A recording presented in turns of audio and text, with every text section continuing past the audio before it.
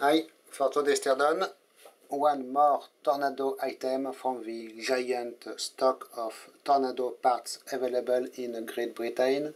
Actually, I did check on eBay and currently there are more than 800 Tornado parts available on eBay.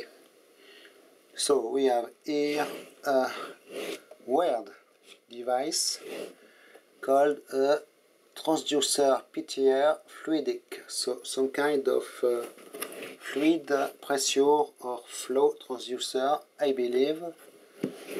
TPR may stand for turbine. It is made by Plissey Aerospace. This one type 200, serial number 118. You can see that all the information is actually engraved on the manufacturer plate, as it is also on the body of the thing. And I have not one but two of them because they were very cheap at 8 British pounds. This one is serial number 2067, so a much older one it seems. We will open this one today.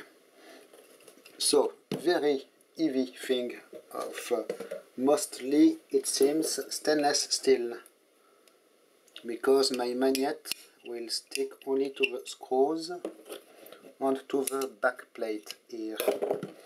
So make your guess, how heavy is it?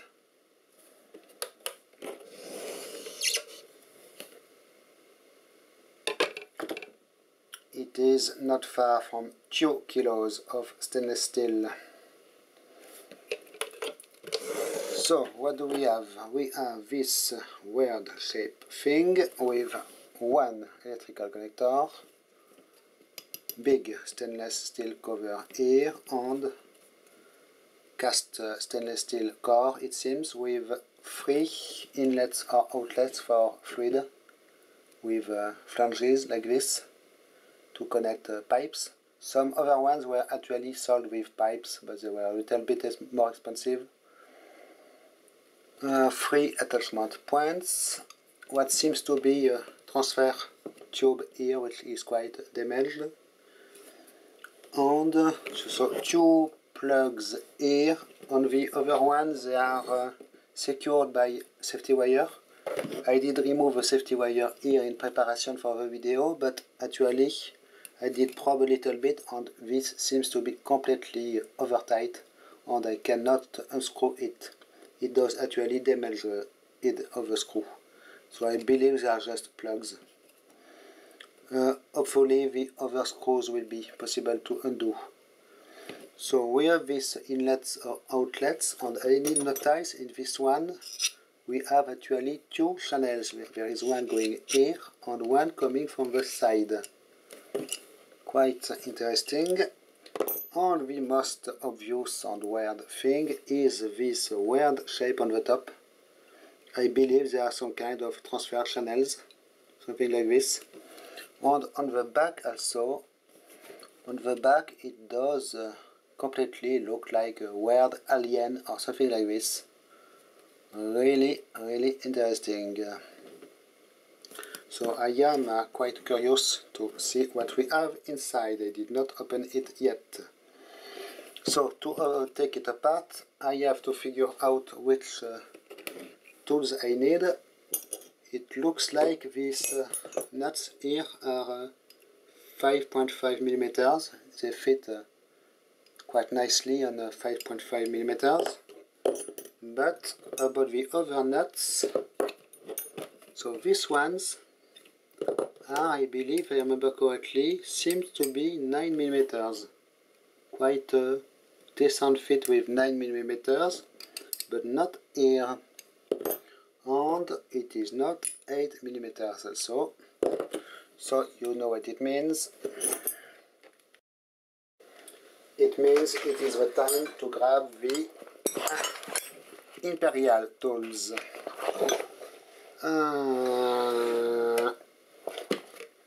This and this, I guess.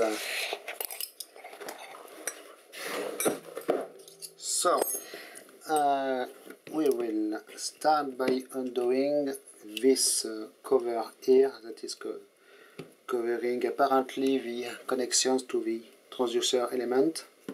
We have 2 screws on the top and 2 bolts here. So this thing seems to be made of 3 major parts. There is a main middle core here, bottom plate with all channels, and top plate.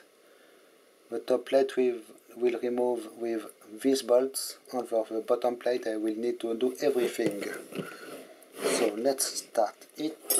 There is actually a retainer piece here I have to unfold. I did check already if it will unfold, because it is all stainless, so it could be quite hard, but it looks like it is not too bad.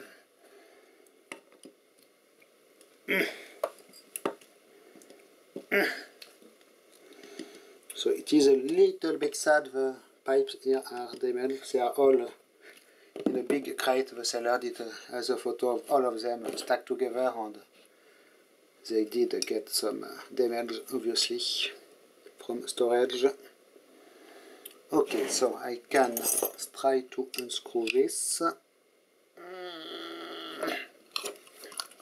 Not too bad. Let me grab somewhere to put the screws. There. This.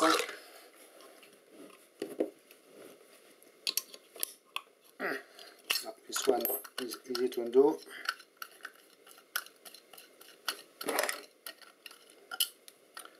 We will have the manufacturer plate here. It will need some cleaning before I reinstall it, obviously. And we have the connections to the thing, to the sensors. Apparently 2 completely separated connections. Interesting. I need to undo here the bolts, and after it I will probably fast forward the unbolting, because okay, it is not too tight.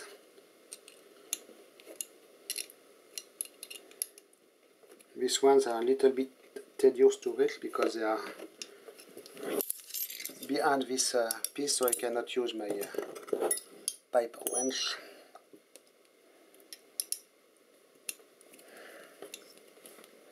So let me grab this one and see how it goes.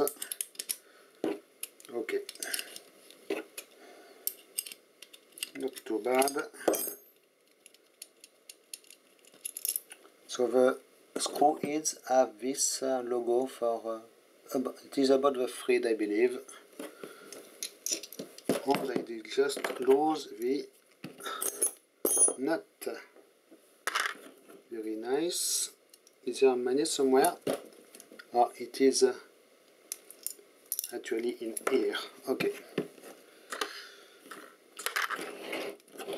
I will undo the other side, and I believe I will need to undo these things, but it will be a little bit tedious to find the correct tool for it, I guess.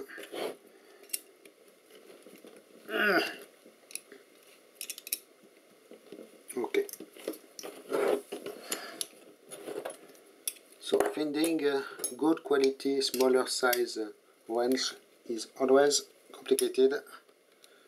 This one comes from a flea market actually, because it is not sizes people use a lot, or they are not in hardware store most of the time. 5.5 or 3.2 millimeters. Okay, so this is almost coming, except for the terminals. Excuse me 1 second. So for this I will use 4 millimeters pipe wrench, and it is just working fine.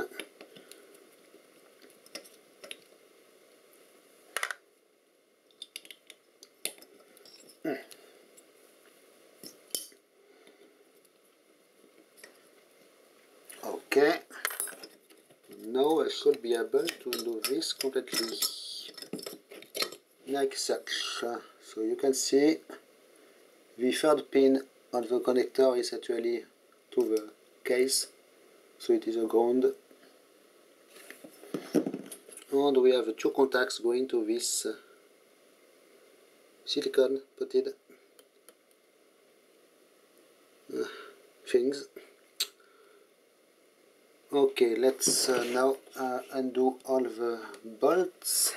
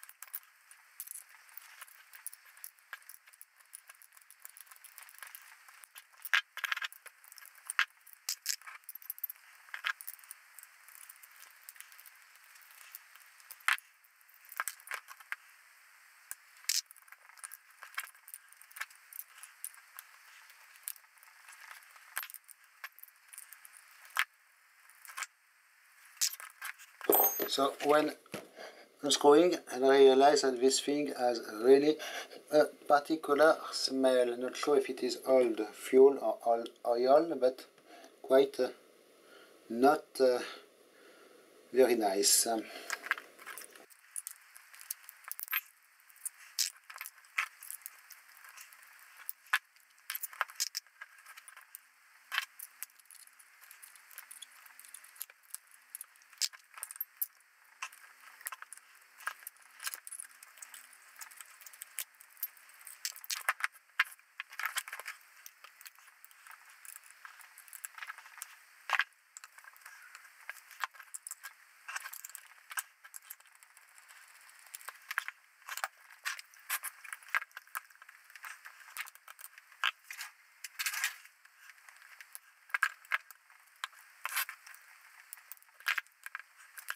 Okay, I believe we are good, and that the bottom plate is actually loose already.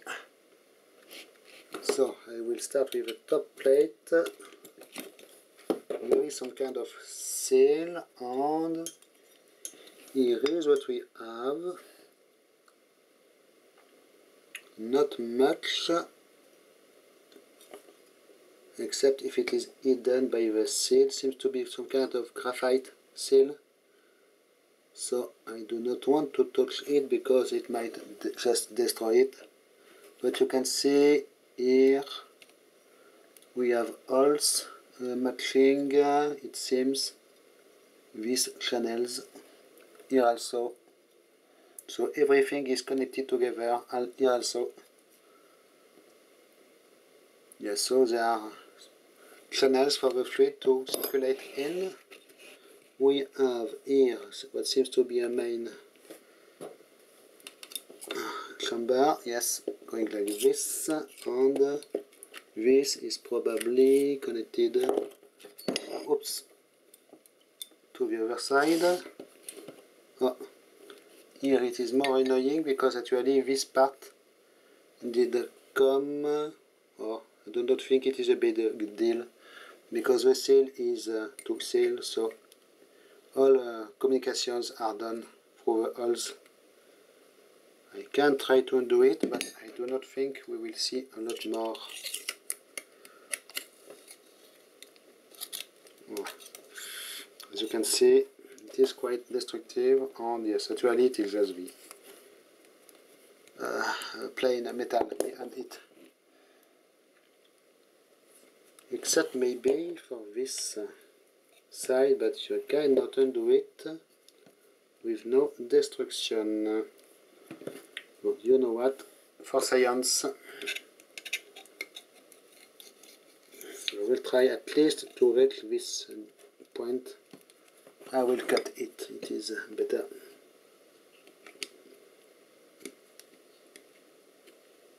Yes, there is something, some kind of nasty seal. Okay, no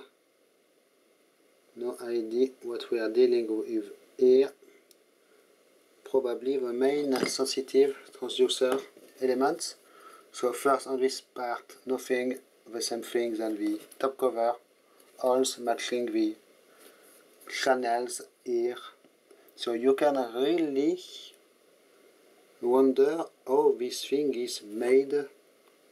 Seems it is several parts welded together, probably, because you need to have holes in here to channels to allow circulation of the fluid, whatever it is for. So it is obviously multi-part, as you can see a weld here or solder. So very complicated design and probably super expensive parts. So now we are left with this main piece of interest. Seems we have 2 times the same thing. So there are components through, yes, the fluid will circulate through them, I guess, because the 2 holes here match the ones here, and there are 2 of them in a parallel apparently on the terminals here. I will zoom a little bit. You can see it's super dirty, this thing, because of this seal material. Very, very nasty stuff. So we have, it is actually pretty much loose.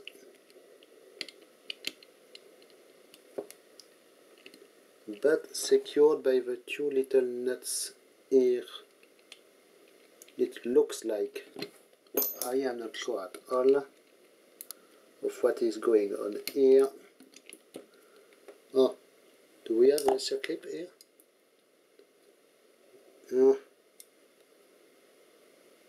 Yes, some kind of a circlip. Okay, so first I need to undo the middle nuts here to be sure it will be free. But you know what? It is super tiny size, and I do not think I have a matching tool. This one is 3.2, it is too big already. This one still too big. Oh, it is very annoying. Can I undo it with pliers? No. Okay. So I think it will be destructive. So I will need to undo this ring here.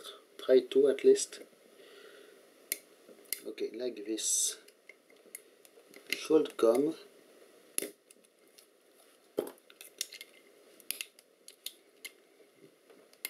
It is probably not going back in place. This thing.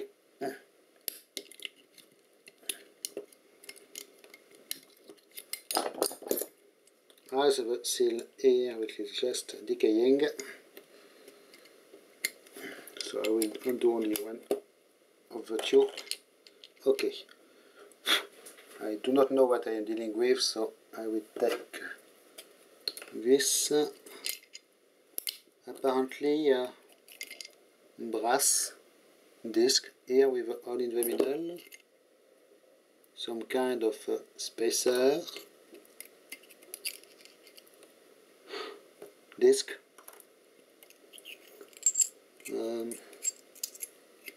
mica disc,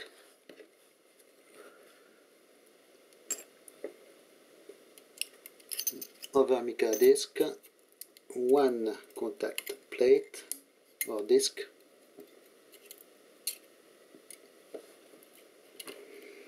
Then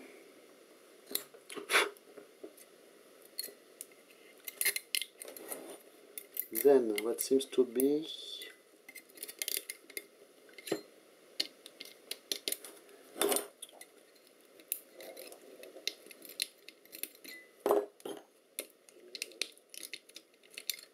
one other disc of unknown material, other piece here, and we repeat until we reach this ceramic piece. Apparently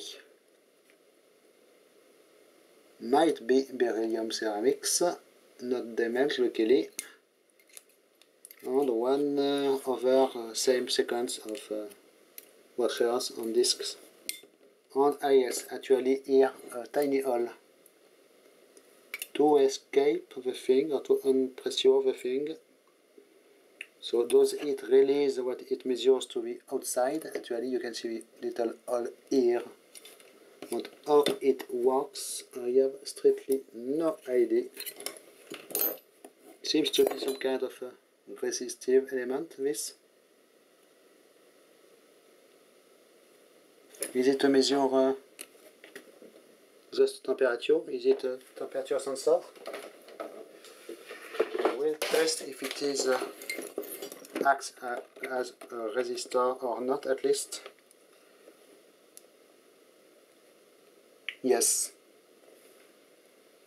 it is a resistive element.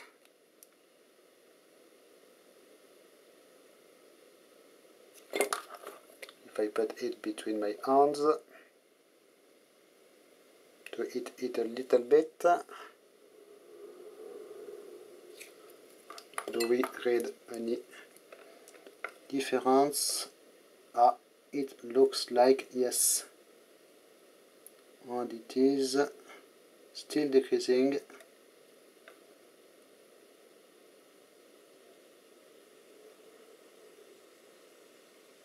So might be a temperature sensitive disc. Not sure at all. And as you can see, a whole bunch of things in here. So quite interesting. I will try to put this back together like it was. If I remember correctly.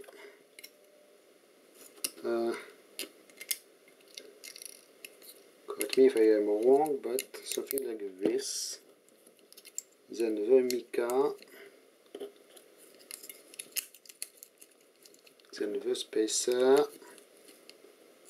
Then the main piece disc here. Okay, and then the circlip. It will probably be a real nightmare to reinstall, but you get the idea. No idea how they were able to install this. One hand at a time, maybe. Like this. Yes, looks like it is working, but really not easy thing. Okay, at least now you know what we have into the Fluidic Tranducer. Okay, and it looks like it will be a nightmare to reinstall. But the most impressive parts are obviously these plates, I believe. Very weird design and complicated manufacture. It is a little bit sad for this bent pipe here. Handwritten information here, everywhere, engraved even. And well, it was the teardown of the Plissey Aerospace Tranducer TPR. If you want one, they are still available on the British eBay. Just search for Fluidic transducer. So thanks for watching, bye bye.